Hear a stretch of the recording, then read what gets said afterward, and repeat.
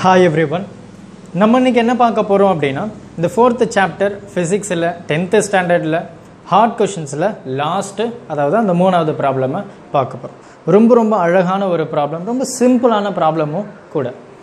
என்ன கொடுத்திருப்பாங்க அப்படினா a piece of wire of resistance 10 ohm. இந்த piece of wire அப்படின்றப்பவே நம்ம ப்ரீவியஸா ஒரு நியூமெரிக்கல் ப்ராப்ளம்ல 4th ப்ராப்ளம் பார்த்திருப்போம். அதே டிட்டோ தான், சின்ன மாடிஃபிகேஷன் மட்டும். உங்களுக்கு அந்த 4th ப்ராப்ளம் புரிஞ்சது அப்படின்னா இந்த ப்ராப்ளம் அப்படின்றது உங்களுக்கு ஒரு விஷயமே இருக்காது. ஸோ அந்த அளவுக்கு ரொம்ப புரிஞ்சிடும், ரைட்டா? ஸோ அந்த 4th ப்ராப்ளம் கண்டிப்பாக நீங்கள் பார்த்துருப்பீங்க அப்படின்னு நான் நம்புகிறேன். இங்கே என்ன கொடுத்துருக்க, piece of wire of resistance 10 ohm. அதாவது எனக்கு இந்த மாதிரி ஒரு ஒயர் இருக்குது, சரியா? ஸோ இந்த மாதிரி ஒரு ஒயர் இருக்குது. இந்த ஒயருடைய ரெசிஸ்டன்ஸ் எவ்வளோ இருக்குது அப்படின்னா 10 ohm, right? So 10 ohm resistance எவ்வளோ, இதனுடைய லென்த் வந்து இவ்வளோவா இருக்குமோ இதனோட இந்த ஒயருடைய ரெசிஸ்டன்ஸ் வந்து 10. இப்போ நான் என்ன பண்ண போகிறேன், is Tran out so that it's length வந்து இன்க்ரீஸ்டு 3 times. அப்போது இந்த லென்த்தை விட நான் ஸ்ட்ரெச் பண்ணுறேன், நல்லா இழுக்கும் போது என்ன ஆகுது, இந்த லென்த்தை விட 3 மடங்கு எக்ஸ்பேண்ட் ஆகுது. அப்போ எக்ஸ்பேண்ட் லெட் மீ இந்த மாதிரி ஒரு சைஸ் வந்து மாறுதுன்னு வச்சுப்போம். ஸோ இந்த அளவுக்கு எக்ஸ்டெண்ட் பண்ணியாச்சு. ஸோ எக்ஸ்பேண்டும் ஆகிடுச்சு. அப்போது என்ன கேட்குறாங்க, 3 times of it's original length calculate the new resistance. இப்போது இவ்வளோ லென்த்தாக இருக்கிற ஒயருக்கு ரெசிஸ்டன்ஸ் என்ன அப்படின்னு கேட்குறாங்க. எக்ஸ்டெண்ட் பண்ணுறதுக்கு முன்னாடி இதோட ரெசிஸ்டன்ஸ் பார்த்தோம் அப்படின்னா, எக்ஸ்டெண்ட் பண்ணுறதுக்கு முன்னாடி இதோட ரெசிஸ்டன்ஸ் வந்து 10 ohm. இப்போது எக்ஸ்டெண்ட் பண்ணிட்ட பிறகு இதனுடைய ரெசிஸ்டன்ஸ் வந்து எவ்வளோ அப்படின்னு கேட்குறாங்க. அதாவது 3 மடங்கு நம்ம இன்க்ரீஸ் பண்ணுறோம். உங்களுக்கு இன்னமும் சிம்பிளாக சொல்லணும் அப்படின்னா, இதோடைய லென்த்து வந்து சப்போஸ் எக்ஸ்டெண்ட் பண்ணுறதுக்கு முன்னாடி இதோட லென்த்து வந்து 2 இருந்தது அப்படின்னா, இப்போ நான் 3 மடங்கு இதை இன்க்ரீஸ் பண்ணும்போது இப்போ டோட்டல் லென்த்து பார்த்தீங்க அப்படின்னா 6 மாறிட்டோம்.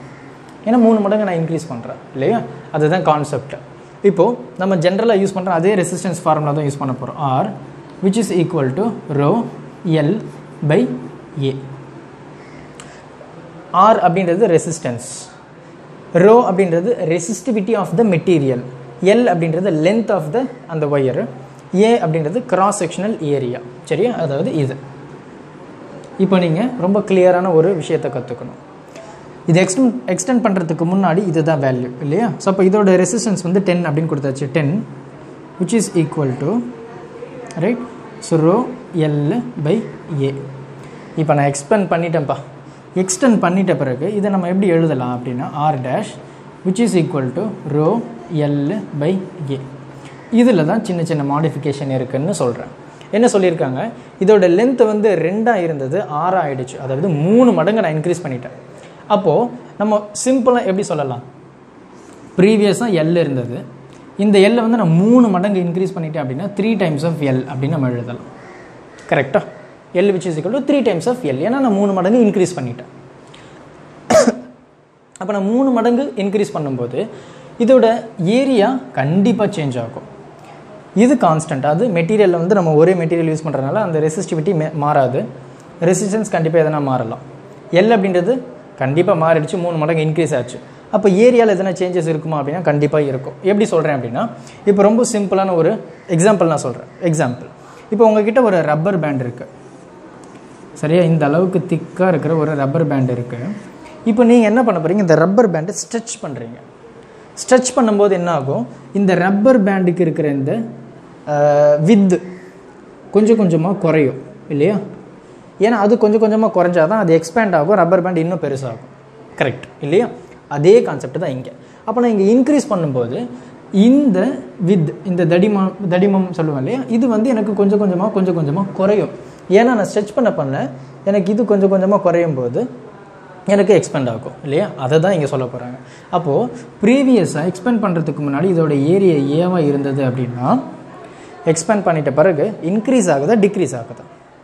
குறையுது, கண்டிப்பாக டிக்ரீஸ் ஆகுது. அப்போ அதனுடைய ஏரியா வந்து 3 மடங்கு குறைஞ்சிருச்சு அப்படின்னு அர்த்தம். லென்த் இன்க்ரீஸ் ஆகுது, அதுதான் 3 into L. ஏரியா டிக்ரீஸ் ஆகுது, அதுதான் A by 3. ஓகேவா? அப்போது இதனுடைய வேல்யூ அப்படியே நம்ம டேரெக்டாக சப்ஸ்டியூட் பண்ணிடலாம், ஒன்றும் பிரச்சனை இல்லை. இந்த ரோ அப்படியே தான் எழுதுகிறோம். L வந்து நான் என்ன சொல்கிறேன், 3 times of L, ரைட்? இந்த ஏரியாவை நான் என்ன சொல்லிட்டேன், A by 3 அப்படின்னு சொல்லிட்டேன். ரைட். ஸோ இதை நம்ம ரீஅரேஞ்ச் பண்ணோம் அப்படின்னா எப்படி பண்ணலாம்?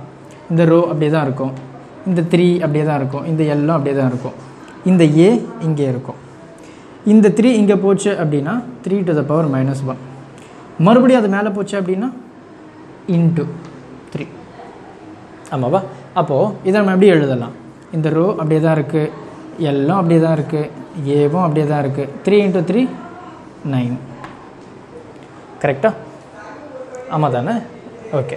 இப்போ ரோ எல் பை ஏ அப்படின்றத நம்ம எங்கேயோ பார்த்த மாதிரி இல்லை. இது என்னது? R dash. இங்கே நான் ஆர் டேஷ் அப்படின்னு எழுதிக்கிறேன். இந்த ரோ எல் பை ஏ அப்படின்றத நம்ம எங்கேயோ பார்த்துருக்கோம் கண்டிப்பாக இங்கே, ரைட். ஸோ அப்போ ரோ எல் பை ஏ அப்படின்றது ஆர் அப்படின்னு சொன்னோம். அந்த ஆருடைய வேல்யூ வந்து நான் 10ன்னு சொல்லிட்டேன். அப்போ இந்த row L by A which is equal to 10.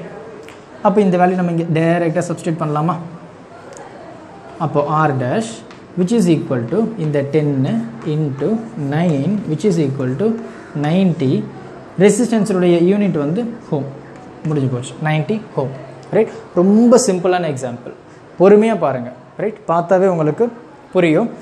So இந்த ப்ராப்ளம் இன்னமும் புரியல அப்படின்னா தயவு செஞ்சு இந்த நியூமெரிக்கல் ப்ராப்ளமில் 4th ப்ராப்ளம் இருக்கும் நியூமெரிக்கல் ப்ராப்ளம்ஸில். ஸோ அதை பார்த்தீங்கன்னா இது உங்களுக்கு இன்னமும் ரொம்ப கிளியராக புரியும். Thank you. Help others with a smile.